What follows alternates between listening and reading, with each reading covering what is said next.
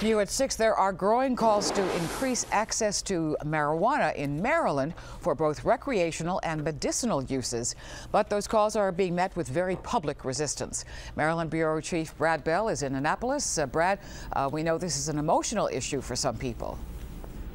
Well, it's a hugely emotional issue on both sides. Some are saying this could really negatively affect our society, and we're also hearing from people who say access to marijuana for them is a matter of life and death. He was a happy boy. He loved life. Cheryl Meyer's 2.5-year-old son Gavin died last November from a severe form of epilepsy. She believes his life could have been extended with medical marijuana. He passed away, but there's still many children that could benefit from it, and that's why I'm here today.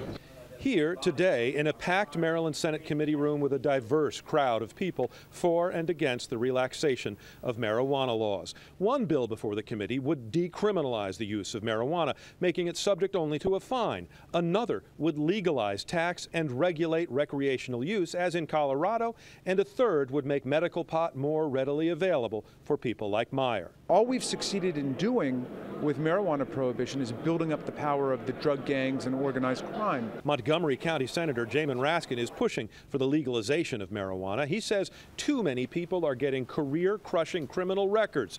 It's a view shared by pot advocate Dexter Heineman. I don't feel like it's correct for people to be being arrested for, puffing on a joint. On the opposite side, law enforcement. Dozens of Maryland chiefs of police and sheriffs gathered in Annapolis to speak out against the marijuana bills. We're asking for problems.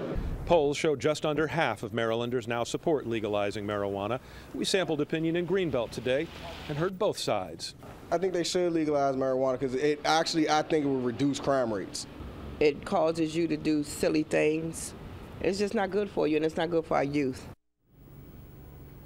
Now, State House odds makers we've spoken to in here, legislators, tell us that there is very little chance that a legalization bill will get through the legislature. Slightly more of a chance for decriminalization sometime soon, and a good chance that the medical marijuana laws will be liberalized. In Annapolis, Brad Bell, ABC 7 News.